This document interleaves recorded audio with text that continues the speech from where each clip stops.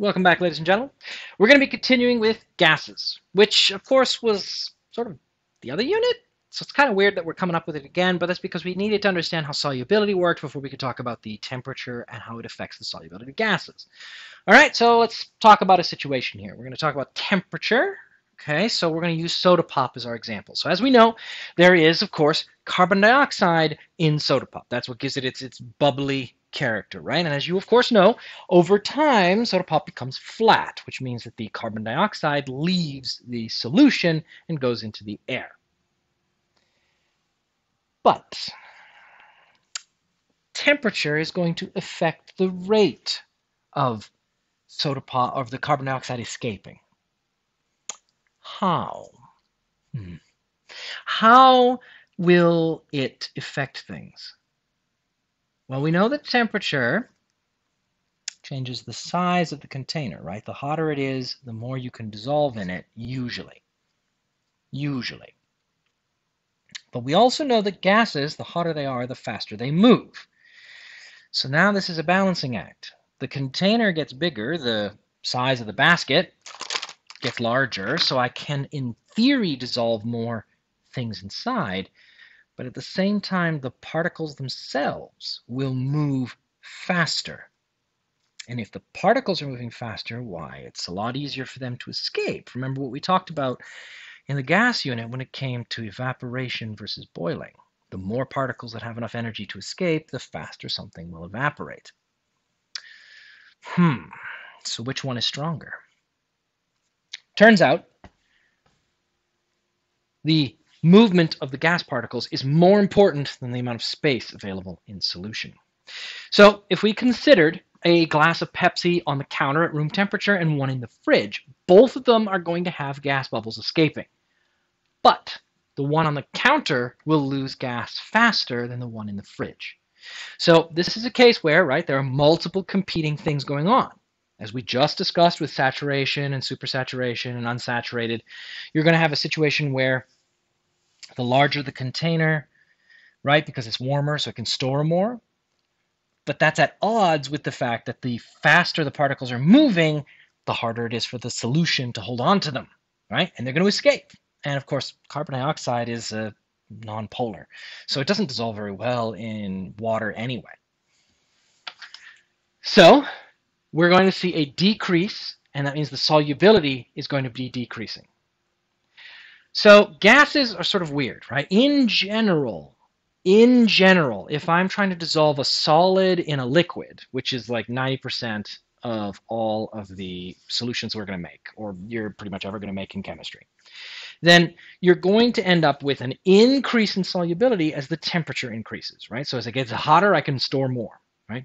Hotter, bigger basket, store more markers. Gases don't work that way.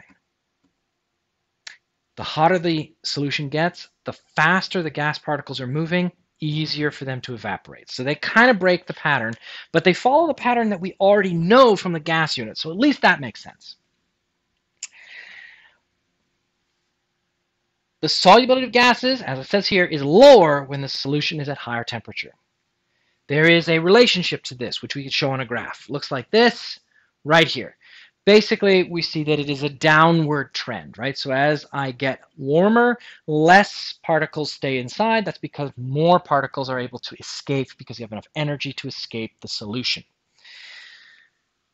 This, of course, is very important for fish, as we discussed. I told you guys a story, right, about the fact that fish, my friend, they had a fish, they were cleaning out their fish tank, and inside the fish tank, they had taken all the fish out and they put it in a bucket, and then the fish suddenly had jumped out of the bucket for some reason, even though they were in water. It's because there was no oxygen left, right? So if the water temperature increases, the ability of oxygen to be dissolved into the water decreases. What this basically means is, this is one of those downsides to global warming, right? Or climate change in general, we make the water warmer, less oxygen can fit in it, which means that you don't get as many fish because there's just not as much oxygen for them to breathe. That's why colder waters tend to have more fish in them. The Grand Banks off the coast of Newfoundland, famous place, wonderful place to go fishing. more so in the old days than now, but still a great place to go fishing because the water is cold. And cold water has more oxygen, which means you'll get more marine life. You've got to be ready for the cold. Obviously, we don't like it very much, but it works great for the fish. So this is where gases behave opposite to everything that I just talked about. Okay, that's the key thing. Gases are opposite because, again, there are two things factoring in. The warmer something is, the bigger the container. The more the molecules spread out, right, which means there's more space to fit more molecules because there's more space between them.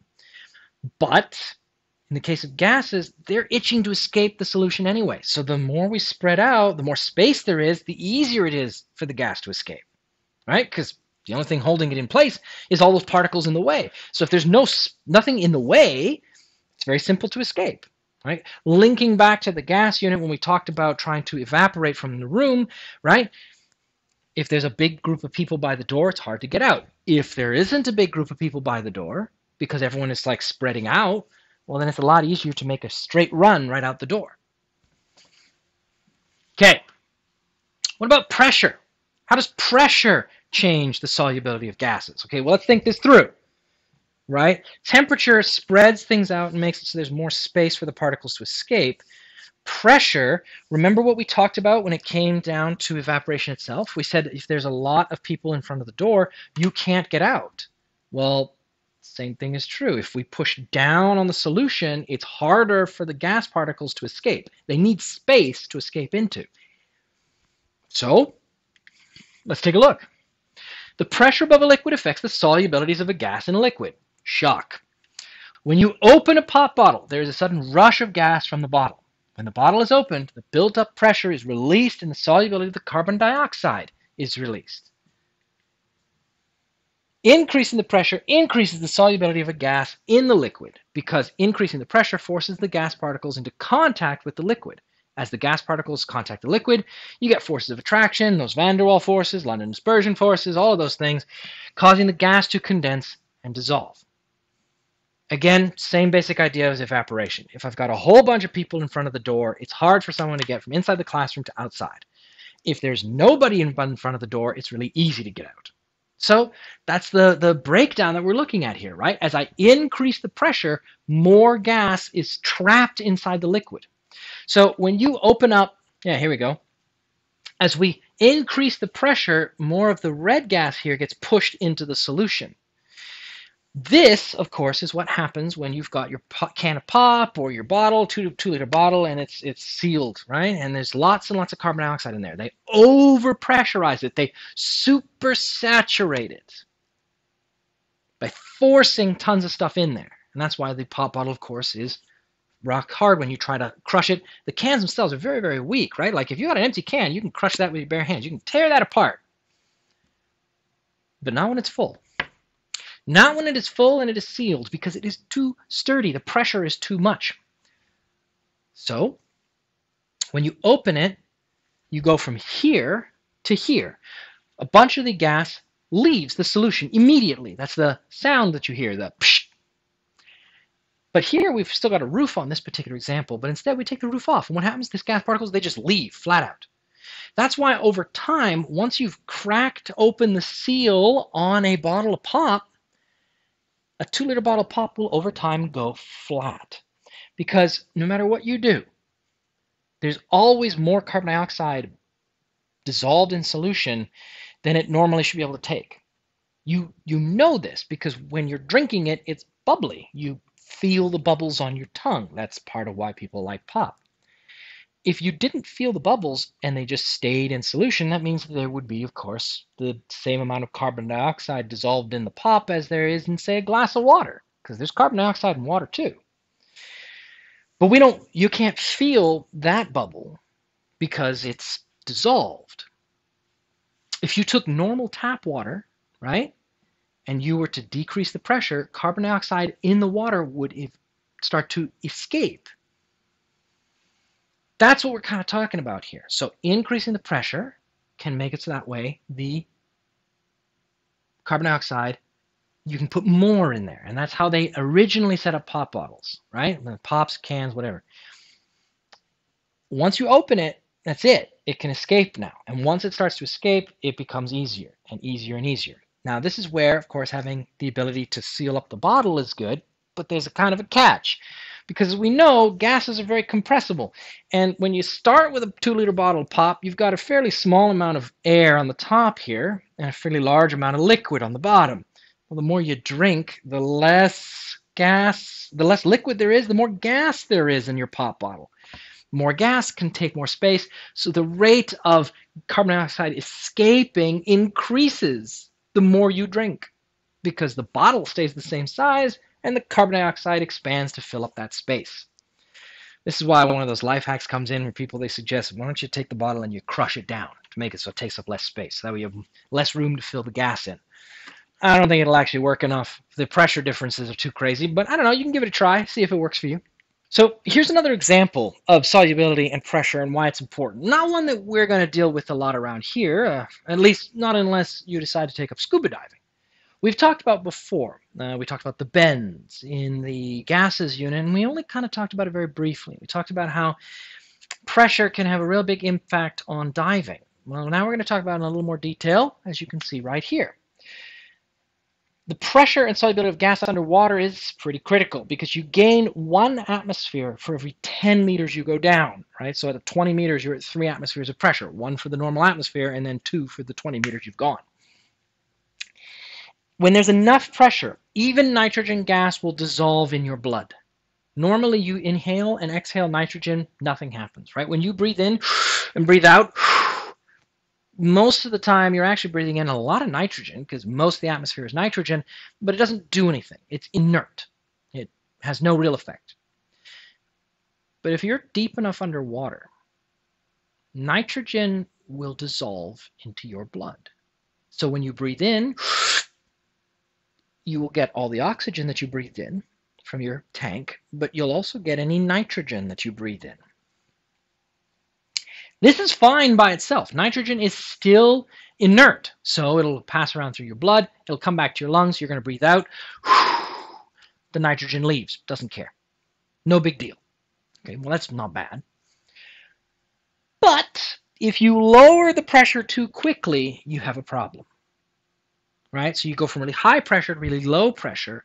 What's going to happen? The nitrogen is no longer going to be dissolved. It will turn back into a gas. This allows the nitrogen to escape from the solution and form bubbles in your blood vessels. Your blood vessels, of course, are designed to hold blood, not gas. This becomes ow. These bubbles block the flow of blood. They also expand your blood vessels, which can cause rupturing, aka bruises under the skin if you don't break the skin. This is known as decompression sickness or the bends. It's painful because you've got all over your entire body, certain areas have no blood getting to them, that's bad. Other areas, the gas is bursting your blood vessels and trying to escape. It's trying to like work its way out through your skin. Overall, it's a real big problem, which means that you can't very quickly rise to the surface of the water when you're deep underwater, at least not if you've got various, like a scuba tank, right? So this is a tricky thing to do. We are, of course, as discussed, designed to be able to breathe in gases at about this elevation with this much pressure. 1 atmosphere, 2, 3, 4, 5, 6, 7, 8 atmospheres. We're going to have a hard time. All right, here's an example question for you guys, right? Is this a solution? Pepsi? Yeah, of course. What are the solutes? There are many. Carbon dioxide, sugar, dye, coloring, flavoring, syrup. Take your pick. There's loads. What's the solvent? Water. What type of solution is this? It's homogeneous, right? If I leave out a can of Coke, bottle of Pepsi, whatever, I don't care, it's not really going to transform. It's not going to separate out. Not if it's sealed anyway. Are the solutes and solvents polar and nonpolar? They're obviously polar because like dissolves in like. And then that last question, why does the drink make a popping or fizzing noise when you open it? We know this. We just talked about it. Here it is. Carbonated beverages have CO2 gas dissolved in an aqueous solution. It's the fizz. In bottling of the beverage, the CO2 is dissolved in the solution at a pressure higher than the normal atmospheric pressure. When the cap is opened, the decrease in pressure above the solution results in a decreased solubility of CO2. Therefore, the CO2 escapes. We just talked about that. This note I want to point out because this is it's one of those things people get wrong. The solubility of solids and liquids are not affected by changes in pressure, but the solubility of a gas in a liquid is greatly affected by pressure change. So if I take, sugar and I try to dissolve it in water, it doesn't matter what the outside pressure is. It has no effect. Right? This is why you've got your can of Coke, bottle of Pepsi, whatever. You crack it open, it'll go flat, but it won't suddenly become not sweet. Right? The sugar inside stays the same. It doesn't escape. Everything else escapes, but not the sugar. Okay? Just keep that in mind, right? We've talked about this before. Gases behave differently. That's why we had a whole separate section on the gas unit, why in physical properties of matter, we spent a bunch of time talking about evaporation versus boiling, right? The vaporization, the turning of liquid to gas, had a whole extra set of rules to it because it was so unique. So that uniqueness for gas continues. And that's it. We're going to leave it there. Next, we're going to talk about solubility curves. This is going to be taking solubility and we're going to be putting it into a graph form so you guys can observe it and understand it and get numbers for it. But that'll be next time. And I'll see you guys then.